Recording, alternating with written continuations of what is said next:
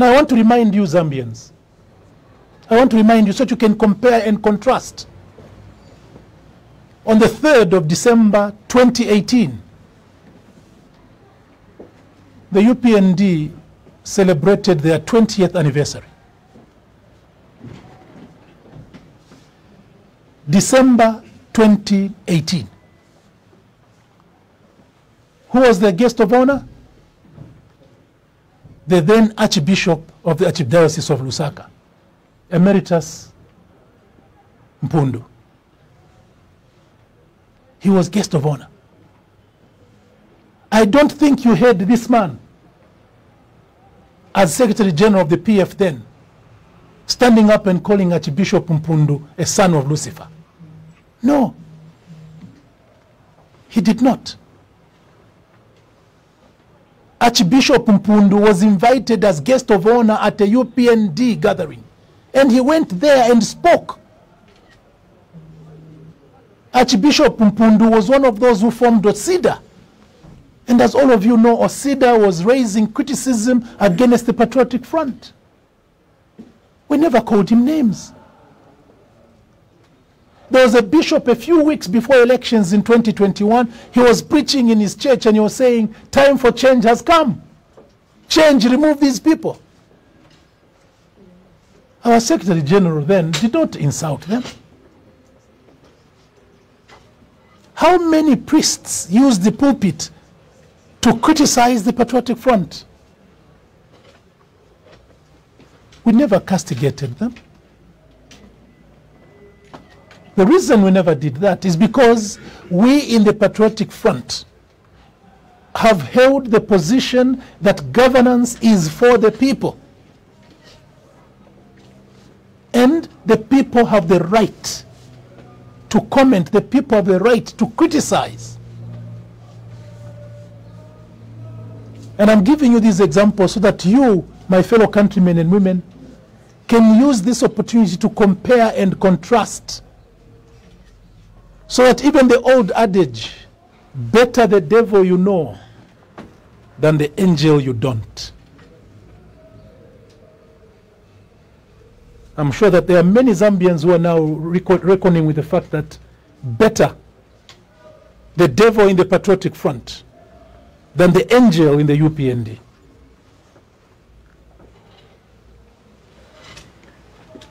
My fellow countrymen and women, the only sin the church has committed is to remind President Hijirema of his misrule, his abuse of power, corruption, intolerance, and failure to urgently attend to the suffering of the people, the workers, the women, the youths, and the unemployed. Indeed, what offense did parish priest Father Anthony Salangeta commit when he said the people in Misisi compound do not understand graphs? What offense is meant by that? What offense is meant by saying the people who are poor, the language they understand is in Wali? Should that lead him to be declared the son of the devil?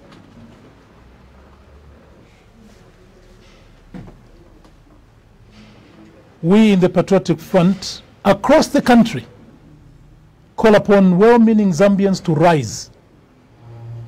Rise, defend and protect the church. Rise, defend and protect the leadership of the church. The church is merely playing both its prophetic role and its duty to fight for social justice. We wish to also remind President Hakainde that the office that he occupies is the people's office. It is the highest office of the land. It is like a candle or a light that is put at the zenith of a hill, of a mountain. Everybody sees it. Because of that, it is the most vulnerable to public scrutiny and criticism.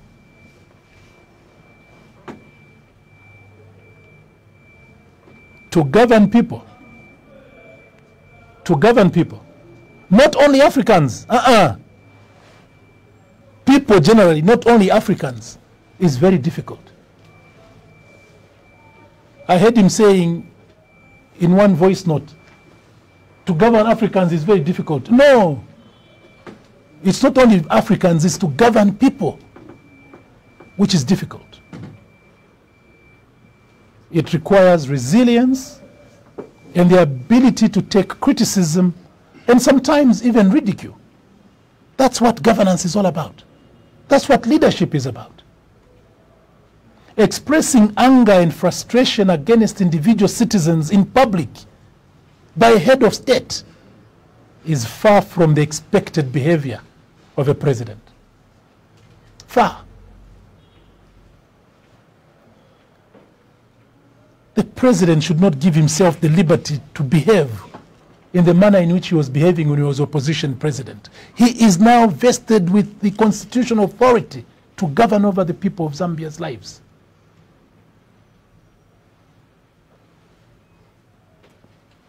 Like I said, King Henry's statement led to the death of the Archbishop of Canterbury. And King Henry did not even intend that the Archbishop must be killed. And now, because of the reaction of President Hakainde to Father Anthony Salangeta, what have we heard? The spirit of the leadership of the church must be demeaned by people who, some of them, know little about church leadership.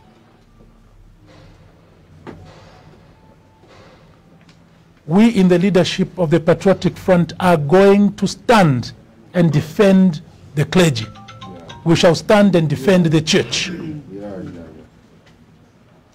After all, the church is the salt of the world.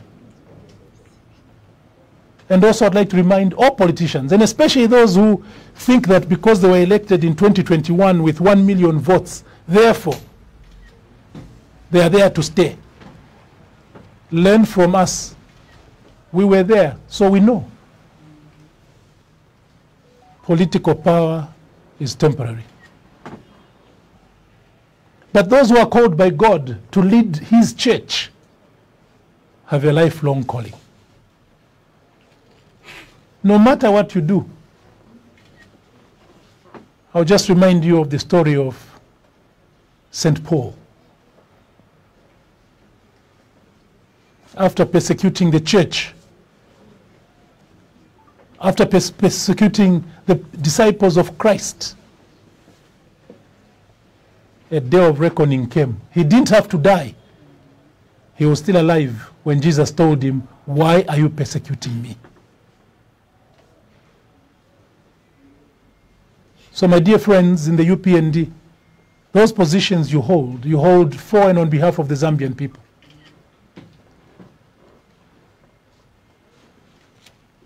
And the voice of the people is the voice of God.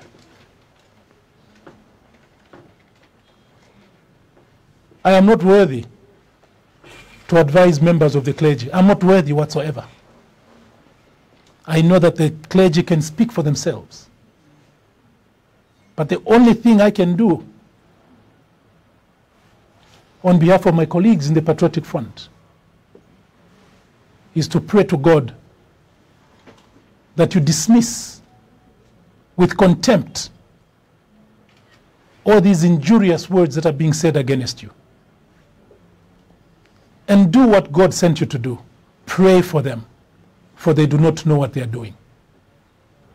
Pray for them. Like I said, all of us in the Patriotic Front, all of us citizens, let us not allow that politics, hate, anger must now visit our churches. We don't want our people to be divided when they go to church. No.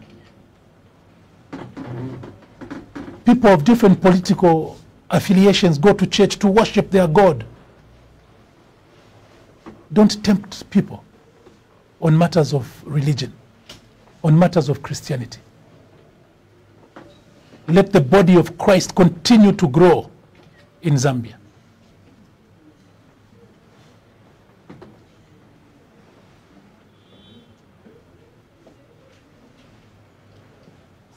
What the clergy are talking about are things that people are feeling. And I want to address some of these issues.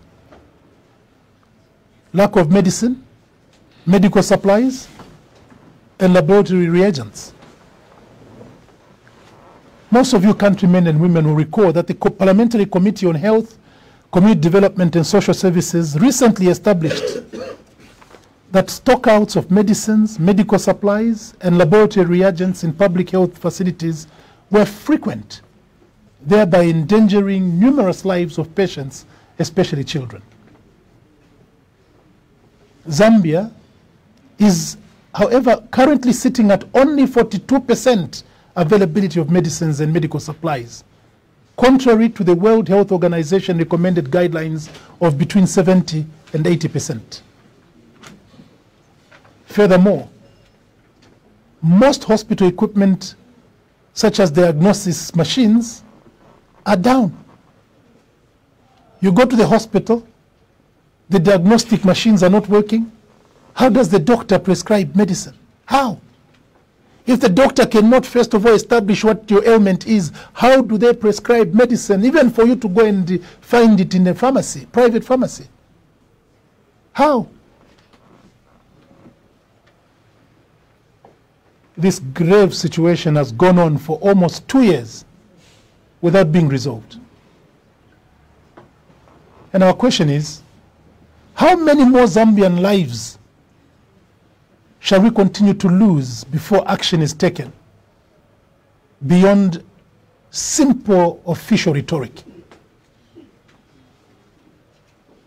Ukulanda balalanda, ukubomba gunyina.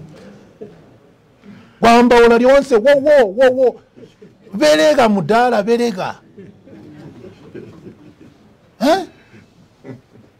Kwire gwamba ola lyonse muswangano lyonse mwawembera liri ng'ombe mudala gamwe mugembere ng'ombe wek.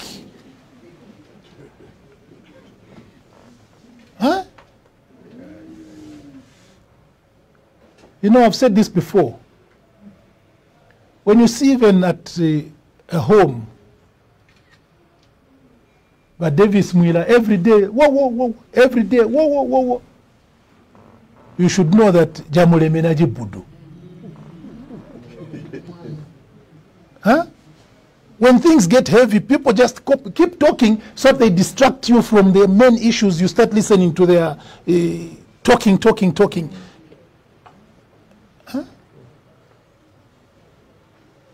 Now, my dear fellow countrymen and women,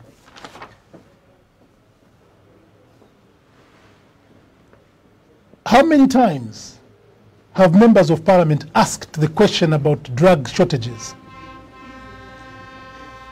And how many times has parliament been told blatant lies? All you have to do is to go and check Hansard. You will see how ministers have been answering to members of parliament saying, no, there are many drugs. We have no shortages. But now, they themselves have come up and said, it's true, there are shortages. Now, where is the sanctity of parliament? Telling a deliberate lie to parliament is an offense. And I'd like to ask parliament, what are you doing about those people who came to parliament and told lies about such an important matter as drugs? Drugs on which lives of Zambians depend. What are you doing about it? Countrymen and women, you may recall that when the question of drugs was raised, when we in the Patriotic Front were saying, please use the drugs that we have at ZAMSA, what did they do? They fired a lot of people at ZAMSA saying they were all corrupt. changed the things at ZAMSA because they wanted to make them better because the system we left was corrupt. They said we had imported expired drugs. What has happened? Time came and vindicated us. The same drugs they were saying were expired were used. Wenye, gubeja, waindira gubeja musa. I heard President Hagainde saying, Boza, I also want to repeat, Boza bahagainde, waindira gubeja mujisi. Amutuambile masimpe. You even have the audacity to have ministers to go and lie in parliament. Huh? If you have no respect for parliament, then who are you going to have respect for? I'm hoping that you Zambians will join us in demanding that parliament must take action against those people who lie to parliament. Because if you don't, then that institution of parliament will become useless. Yeah. If anyone can go to parliament and just tell Tushimi and they go away with it, then that institution will become redundant. And we Zambians must not allow for institutions of governance to become redundant. So let's demand that those who tell lies in parliament must be reprimanded.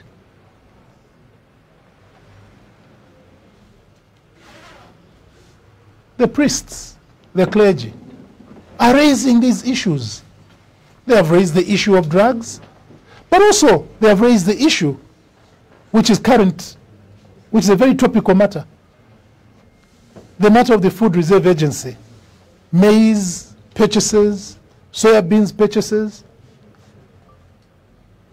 As you all are aware, the FRA was instructed by government to announce recently that it will buy 500,000 metric tons of maize at a price of 280 kwacha per 50 kg bag.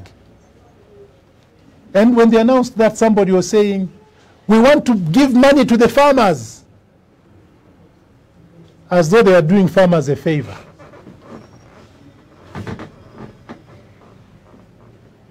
I am a farmer too. And many of my colleagues are farmers. Some grow maize, others rear animals,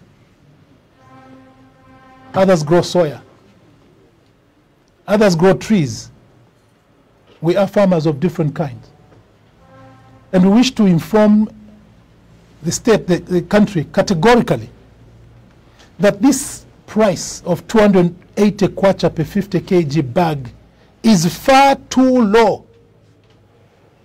Hear me correctly. Is far too low compared to the cost of production, which escalated from 2021 as a result of the poor management of the economy and the agriculture sector by the UPND regime. It's far too low. I told you, I myself, I'm a maize farmer. And you can come to my farm and see the maize, so I know what I'm talking about. During the 2022-2023 agricultural season, a hectare of maize costed no less than 14,000 kwacha. 1 hectare of maize costed no less than 14,000 kwacha. 8,000 kwacha for fertilizer, 8 bags. 890 to 1,000 kwacha for seed for a hectare. 1,000 kwacha for herbicides. And as you all know, in Zambia these days, because of early fallworm, you have to have herbicides and you have to have pesticides. The cost of plowing alone for a hectare is no less than 2,000 kwacha. What about the cost of harvesting? The bags that we're going to bag our maize in do not come free. We have to pay for them. The shelling is also a cost. And you heard what they have been saying, that on average in Zambia, 1 hectare produces 1.7 metric tons. Now, if you divide 14,000 kwacha by 1.7 metric tons, the price or the cost of a bag of mini meal this year is not less than 422 kwacha. So if you think that you're fooling us farmers by telling us that by paying 280, you're paying us cost recovery, you are actually not. There is totally nothing for the farmer to celebrate over the low price of 280 kwacha. Nothing. Every farmer is going to subsidize consumption by 144 kwacha per bag. Why is that? Recklessness. I heard we were being asked, give us alternative policies. We give you these alternative policies, you do not listen. Didn't we advise in 2021, 2022 that please don't interfere with the marketing systems that we put in place for agricultural commodities, for fertilizer? What did you do? 3 times you cancelled tenders. So that when you're going to buy, you're panic buying and you're paying a price of $1,065 per metric ton of fertilizer. This is what escalated the cost of fertilizer in the country. Secondly, you delayed in the supply of fertilizer to the farmers. Had you provided the fertilizer in good time, maybe the farmers would have produced 2,000 tons per hectare instead of 1.7 tons per hectare. They should produce 2 tons per hectare.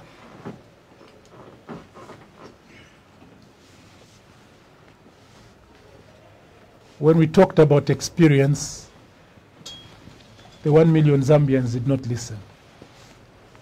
I'm sure that now they're experiencing also that to listen is a virtue.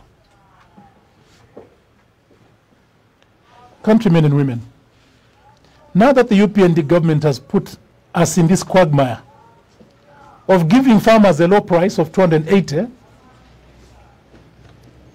and yet transforming that into a higher mini-meal price,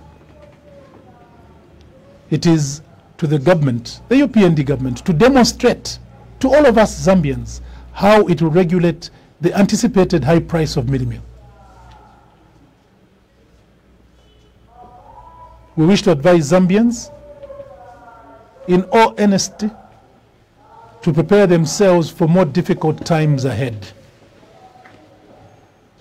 Due to the increase in the cost of production of maize, all food prices are bound to skyrocket. All. Chickens, fish, pork, beef, cereals, everything. Milk, everything. Zambians, brace yourselves for harder times to come. On our part, we shall continue to advise and we shall continue to criticize for the sake of making sure that the people who are governing us can do things better to ameliorate the suffering of the Zambians.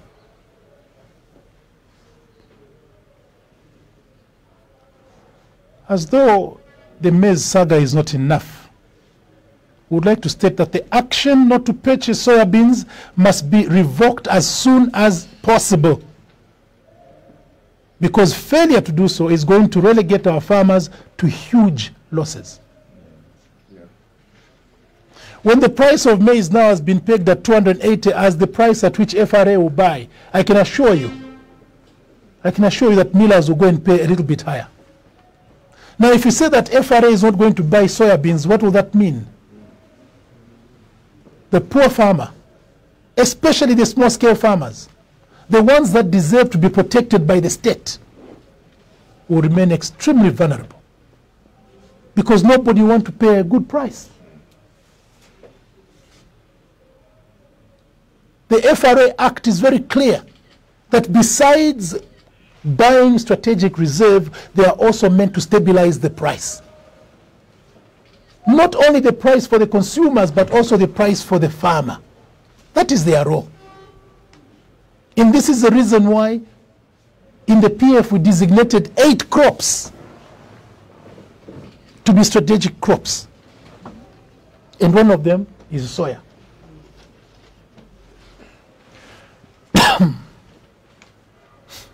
All the gains that were made by the PF in the oil industry will be lost.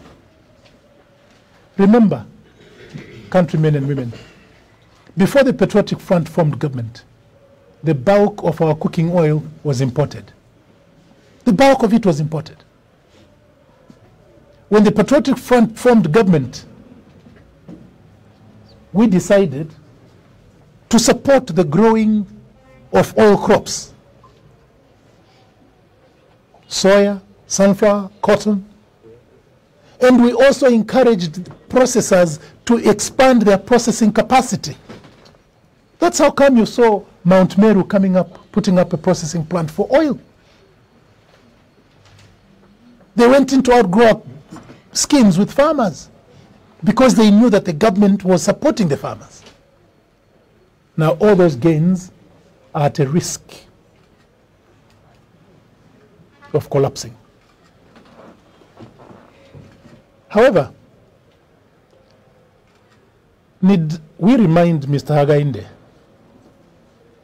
that some farmers were actually encouraged to grow soybeans away from maize when he himself posted on his Facebook page on July 24, 2022, the statement which said, and I quote,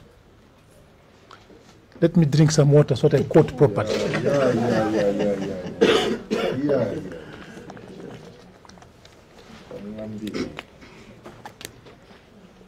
Mr. Hagainde Hijirema, on his Facebook page, his personal Facebook page, on 24th July 2022,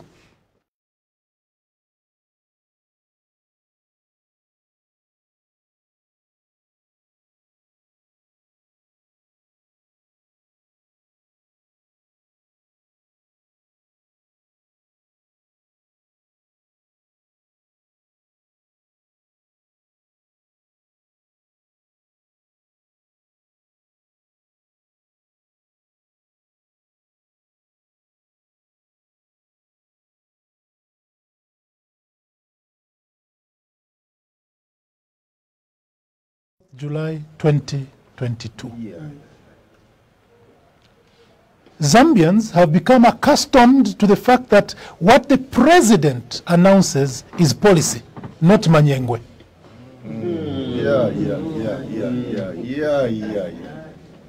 They have known this because they have had 6 presidents who, when they say something, it happens. They did not know that there is Manyengwe State House. No. So they believed what President Hagainde Hichilema said, that they have a market for soya beans and stevia in the People's Republic of China, the largest importer of soya beans globally. They therefore relied on his assurance and went ahead and invested their hard-earned money and effort in the production of soya beans. Not buying their crop will be what? Betrayal to the farmer by the president. The president, the #1 citizen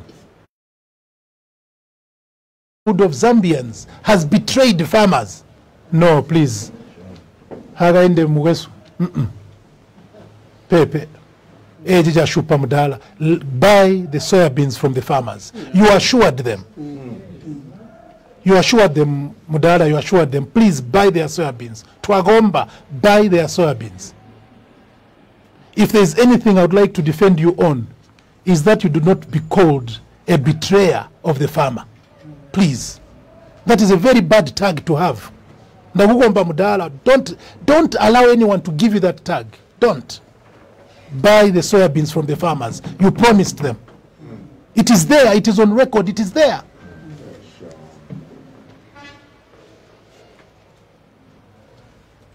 We, as a government, the Patriotic Front government, encouraged the farming of soya beans to grow the nascent manufacturing industry of edible oils and feedstock, or stock feed. And we succeeded. We are proud now that the amount of cooking oil that is imported in Zambia is very minimal, and it's only oil that cannot be produced in Zambia. when you see foreign oil on the Zambian market, it is oil from palm oil, and actually, Olive oil. even now in Impika, they have started processing palm oil. So it's things like olive oil. Huh? That's the one that we import. But now with this move, next year, farmers will not produce soya. And if they don't produce soya, what will happen to the oil industry? Jobs. I feel extremely saddened that all these investments that were encouraged by the PF government in the oil sector are under threat because of the poor management of the agriculture sector by UPND. Again, I want to remind us that what the priests are talking about are matters that affect citizens. The next one that affects citizens is the judiciary. The judiciary is a sacred institution and a genuine sanctuary for citizens seeking justice and protection to the rule of law. As seen recently, a key pillar to the independence, integrity, impartiality, and broader sanctity of the judiciary, namely the security of tenure, is being violated. The security of tenure of judges is being violated. Whereas in the past, there existed a rigorous and thorough mechanism to discipline and remove judges, we have seen that now a judge can be removed by a mere complaint to the Judicial Complaints Commission and its recommendations to the President. That's it, finish. They are gone. So far, we have seen the removal of judges without much ado. This has introduced fear, as is to be expected, in the rank and file of judges, and will therefore compromise the integrity, impartiality, and broader sanctity of the judiciary. We have seen the creation of purpose-built courts to deal with certain criminal matters in a politically fixed time and period, contrary to the provisions of the law. Countrymen and women, in a democracy, the judiciary is an institution which is key to upholding the principles of justice, the rule of law, and is the guardian of the Constitution. Sadly, this duty, because of this development, stands compromised.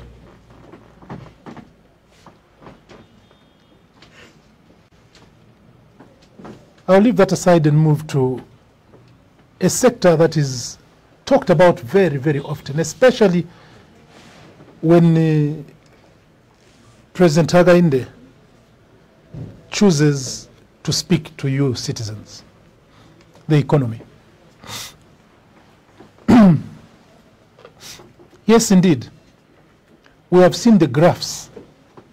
And yes, we shall apply to go to primary school to learn more about these graphs. We will. However, can the most learned scholars and the most intelligent and knowledgeable economists also explain to us the meaning of the graph released by the Bank of Zambia recently, which shows the mining tax payments made through the Bank of Zambia during the period 2021 to 2023? I have a copy of it with me. I wonder whether Mr. Mwanza will be able to make copies for all of you.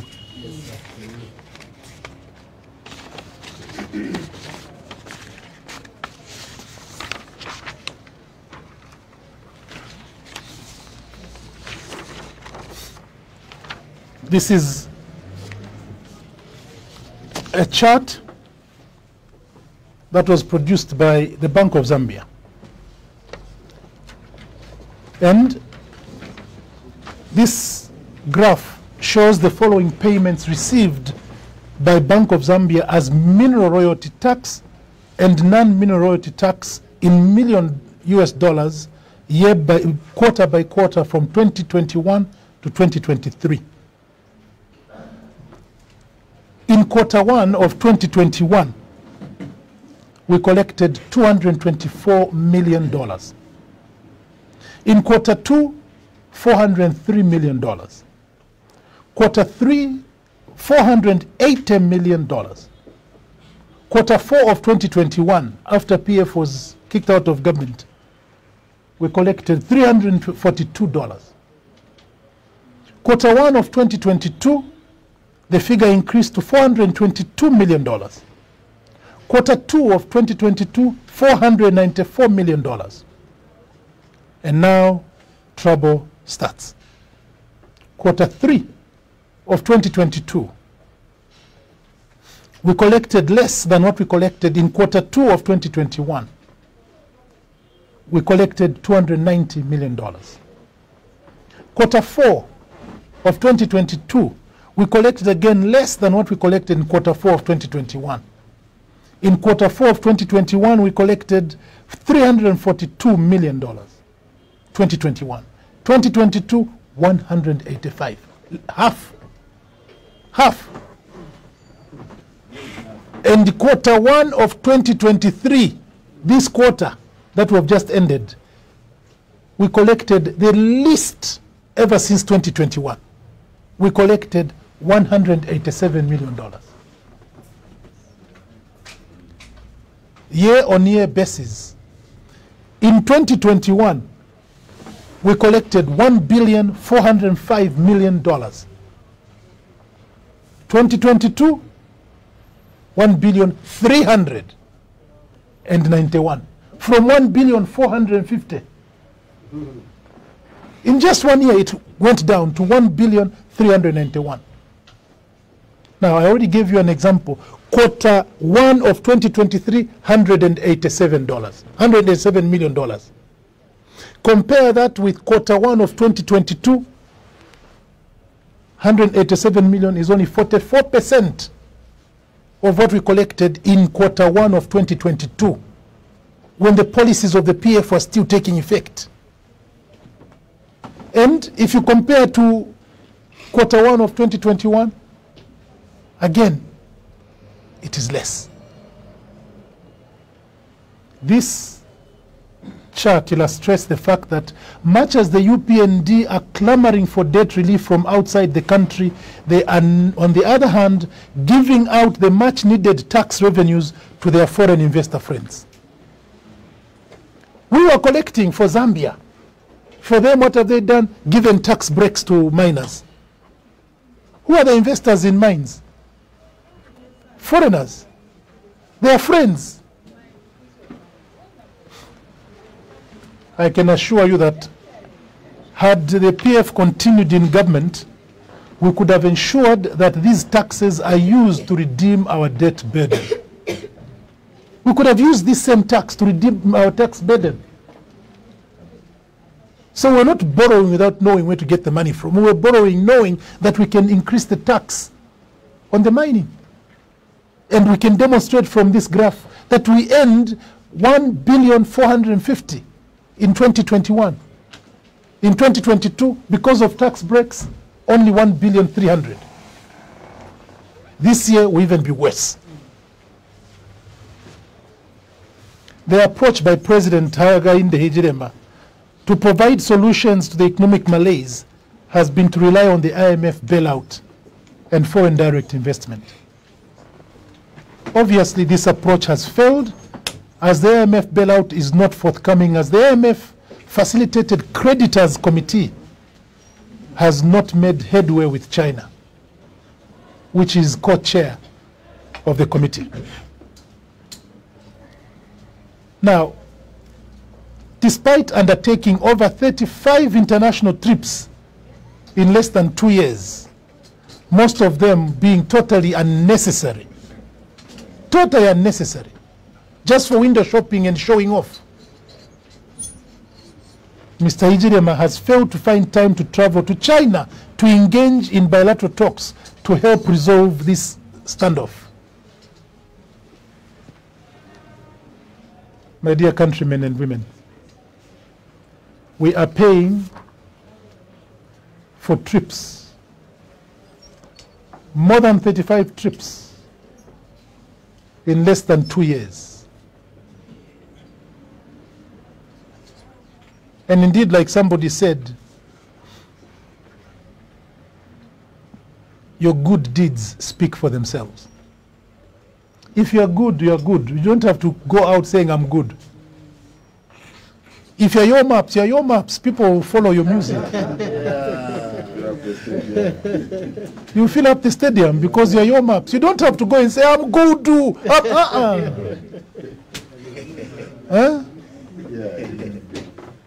Mujitonga tuamba uti mijito yago iragu iminina. You don't have to go saying, me, I'm a very hard worker. Your hard work is seen by how many granaries you're filled up with maize. Not in your answer, dunda mebo, then the make the sound, then the mendila verega, and yet we verege tuamba with, you know, mapopo ngoli mangali. Atamulindira yakubola, mwaka ubola, pepe mudala, jaratonda. Had these trips been meaningful, Zambians would have seen their impact. But because they're not impactful, that's the reason why we're being treated to being lectured all the time. I went to America to go and get investors in electricity. No, let us see the investor coming. You even boast about pledges. There are so many pledges, so much. Let those pledges be translated into reality.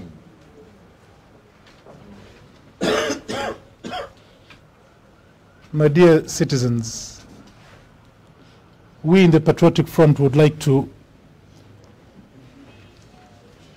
urge all of us Zambians to prepare ourselves for higher fuel prices, higher prices of essential goods, and especially food, and a very volatile foreign exchange market, which are all already compounding on the vexing problems of poverty, vexing problems of disease, and rampant unemployment. And these things to be happening under the watch of people who only a few years ago